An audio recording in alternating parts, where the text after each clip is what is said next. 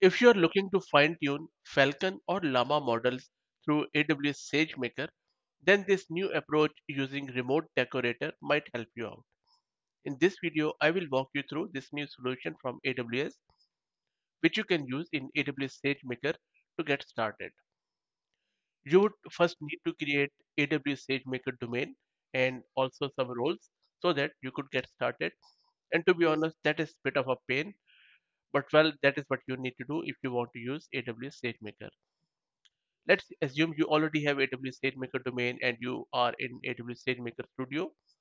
All you need to do is to run this notebook, and the link to it is in the bottom of this GitHub repo, and I will drop the link to in video's description. Now let me walk you through it. The way this solution is working is that it is using QLoRa and also parameter efficient fine tuning. So the way it is fine tuning a Falcon 7B foundation model in this example using remote decorator from SageMaker Python SDK is that it is first using Hugging Face parameter efficient fine tuning or PEF library and then quantization technique through bits and bytes.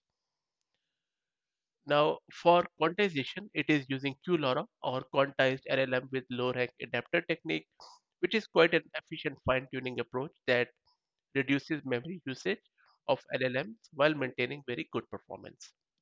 Okay. Now, in this solution, in at a very high level, in summary, what happens is that you go to the AWS SageMaker service, then you go to your AWS SageMaker Studio, and then you can run a SageMaker training job by simply annotating your Python code with @remote decorator.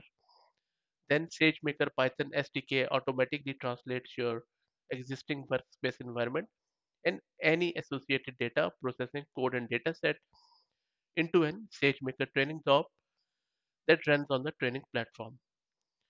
Okay, now in this notebook, they have tried to keep the cost minimum, but just a warning, it is still using ml.g5.12x large instance behind the scene, so it could get quite expensive if you let it run without any check. And this is only for Falcon 7 billion parameter. If you are using any higher model, then you need to increase the instance size. Okay. Now let me walk you through this notebook. The first step you are doing is after cloning that GitHub repo which I just showed you, you would need to install this requirement.txt, and then you would need to install all of these modules which include transformers, PEFT I just mentioned, bits and bytes for quantization, SageMaker, etc. Once that's done, you would need to set some environment variable for SageMaker, install your pandas, and also read the data set. And they're just using the sample data set. And from there, you are doing your model selection and also doing test plate. Now, before we train our model, as I mentioned earlier, we need to convert our input into token IDs, which is basically understood by the tokens. And the way we do it through this code, where in this function, you are just passing the model, also passing a trainable parameter, and it is converting those text into tokens. Afterwards, we are creating the prompt template, and as you know, every model has its own prompt requirements. So here, we are just setting the prompt for Falcon 7B. In this step, we are mentioning the model name from Hugging Face, and from here, we are simply importing the dataset, passing it to the model, and then training starts on that dataset, and you will get some output similar to this. Now here, we are doing the quantization, as I mentioned, and this is for 16-bit. And as I mentioned earlier, we are using QLoRa. Now, in this code, they're defining the train function with all of the parameters which are required for QLoRa, and then also they are setting some chunk size here. Afterwards, they are mapping it, and once that's done, they are printing some of the samples which are done by the above step, and then here they are using 4-bit quantization. Also, this code is necessary because from here, um, Falcon requires the remote code execution, and this is the code where you are just setting it to auto. When that's done, you just enable checkpointing for SageMaker, and from there you just get QLoRa modules. Then we are using PEFT library for efficient parameter fine tuning so that our quantized model will be optimal. And from there, you just start your training job and then evaluate it. Now, in this step, we are setting some of the parameters like epochs and learning rate and eval batch, which are required for LoRa. And then from here, we are setting it to the training function. Now, if you keep scrolling down, this is where it is running it, and it goes on and on and on. So I'll just scroll down quickly so that you can see that it is loading, loading, loading. It is still quite big enough, I would say, all the charts and stuff from the model. And let me go to the end. Sorry, I'll just scroll up. Okay, so until here, we have quantized our model, we have um, uh, pre-trained our base model.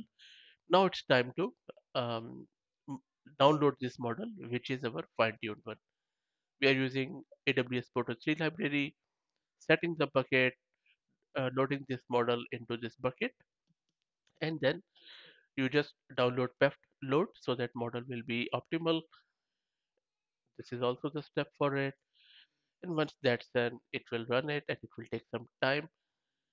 And then we are loading a sample data set for just simple question answer, passing it out. And then you are also passing it input, tokenizer, and then you are printing the response of the model here. So that's pretty much it. I know it was quite high level. And as I mentioned earlier, this takes a lot of steps. So primarily what this um, example notebook from AWS is doing, that it is showing how you can use the remote calculator capabilities to fine-tune Falcon 7P model using QLoRa, Hugging Face Theft with bits and bytes without applying significant changes in the training notebook. And it also uses AWS SageMaker code a lot.